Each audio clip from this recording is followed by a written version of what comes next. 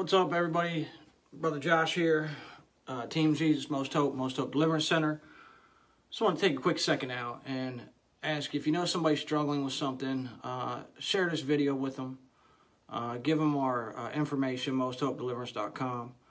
And a lot of times in life, people are held back because of fear. And they get stuck in this cycle that's a continuing, it's like a whirlwind, for a lack of a better word. It's just a whirlwind. And it's just, they think they get over it, and then they open the door back up to it. And because of fear of letting go and letting God, or they want to save face, or they want to be right, and something inside them swells up during the confrontation or the moment of fear or the time where they've got to step out and do something different, and they revert.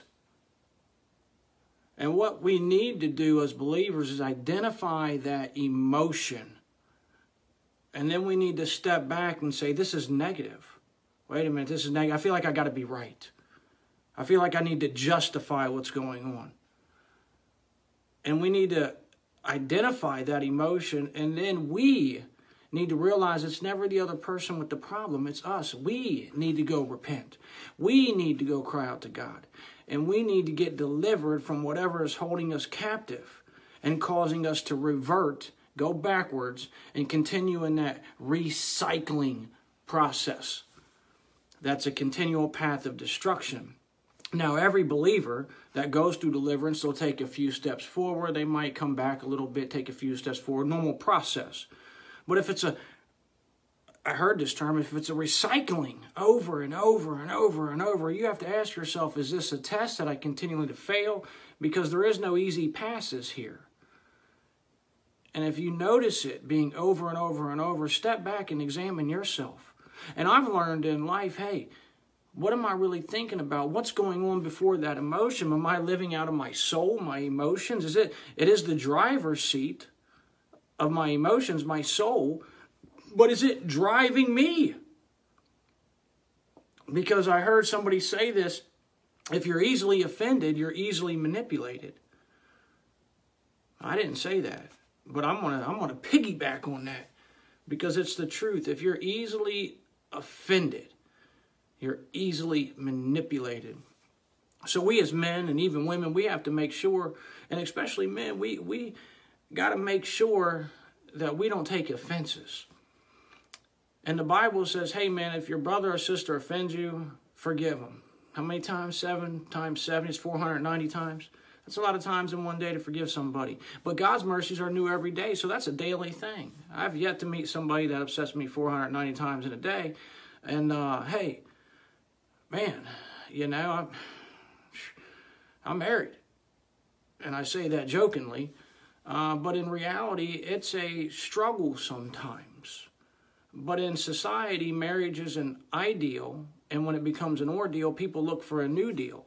We don't need to be looking for a new deal in our situations or circumstances. We need to looking for a way out through the power of the blood of Jesus Christ.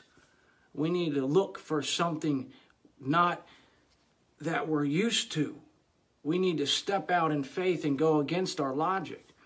Pride says, oh, I got to be right. She just don't understand it. Pride says, I got to be right. He don't understand it. You don't know how you're hurting me. You don't know what you're doing. That's what pride says. I got to be right. No, you got to hear me. Demons are all about justice. Oh, you got to get justice, man. Oh. But the Bible tells us that, hey, we overcome evil with love. So, hey, you sit there. All right, I got it. I got it. Okay. Can I get you something to drink? Okay. Somebody at work gets you upset. Okay. Well, hey, can I do anything for you? I get it. Okay, I'm sorry. Well, Brother Josh, I don't have to apologize. I didn't do anything wrong. Well, it also says that, you know, hey, if someone is offended by us, that even if they feel offended and we know we didn't do nothing wrong, we should still apologize, man. We got to make this right. And that doesn't mean that you got to, everywhere you go, bite the bait and say, hey, I'm sorry, I'm sorry, I'm sorry, I'm sorry, I'm sorry, I'm sorry. But you don't have to defend a lie. And give it to the Lord. Let him worry about it. Love looks past one's faults and provides for their needs. Jesus loved you so much that he continued to look past your faults when he was hitting that pipe, putting that needle in your arm, smacking your wife, committing adultery, cussing your mom out, stealing, robbing, thieving, gangbanging, whatever it was. Back into the system, through the penitentiary again. He still continued to knock at your door, knock at your heart. So if he forgave us all that, and he never, ever gave up on us, why are we so easily and so quick to revert and go back through a recycling process and not cast our cares on the Lord and know that he cares for us and that he will supply our every need according to his riches and glory? In other words, my brothers and sisters, I'm saying that, hey, man, we got to start being doers of the word and not just a hearer. We got to examine our lives and ask ourselves, what type of fruit are we producing? What type of fruit is being produced in my home, in my ministry, in my job, in my life as a whole? Collectively, what type of fruit am I producing? Oh, well, I just got to tell them the truth. Okay.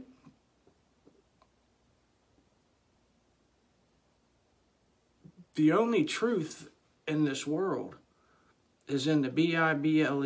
Yes, that's the book for me. It's in the Bible. So if the words aren't coming out of your mouth, if they're not edifying, building up to the body of believers, or encouraging someone who's lost, you may be speaking a fact, but the reality of it is that you may be speaking out of your soul. There could be an offense there that you took. And it may be just a breadcrumb of offense, but you could be harboring some sort of, I gotta tell this person. Oh, they just don't get it. So when you start doing what the word says, everything inside you is going to scream no.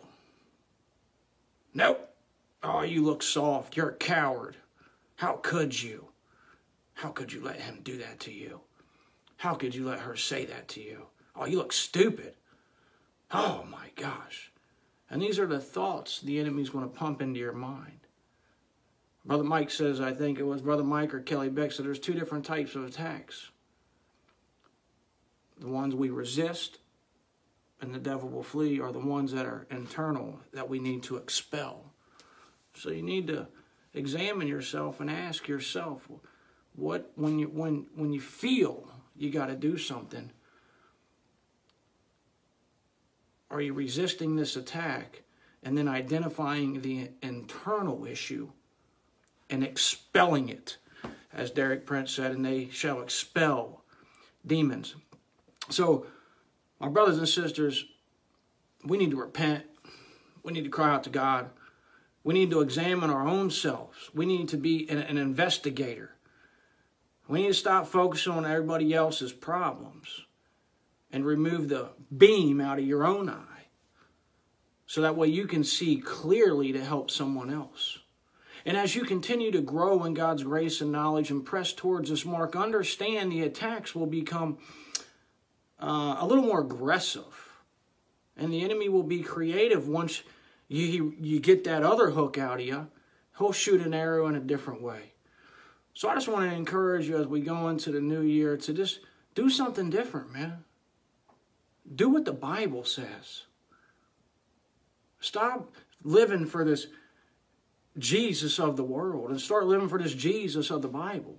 Stop living for the God of your own imagination and start living for the God of righteousness. Do what the Bible says. Trust in the Lord with all your heart. Lean not into your own understandings. In all your ways, acknowledge him. And he will direct your path. And be not wise in your own eyes. In other words, don't think you know it. Because I promise you, you don't. Make sure your actions and your thought line up with the Word of God. If you're walking out what you profess is real in your heart, meaning your inner man, and you're walking in the Spirit, then your fruit and your witness will be your testimony, and your testimony will become your credential. So again, I just encourage you this year to do something different. I want to thank you for your time. Like and share this video with someone. Visit our website, mosthopedeliverance.com. Step out in faith this year. Come visit us, mosthopedeliverance.com. Be set free from the bondages that's been holding you captive. Don't you think it's time you stop getting held back in life? It's time for you to use this as a setup instead of a setback. Use your setback as a setup to catapult you for success. I love you guys. In the name of Jesus, be blessed. Take care.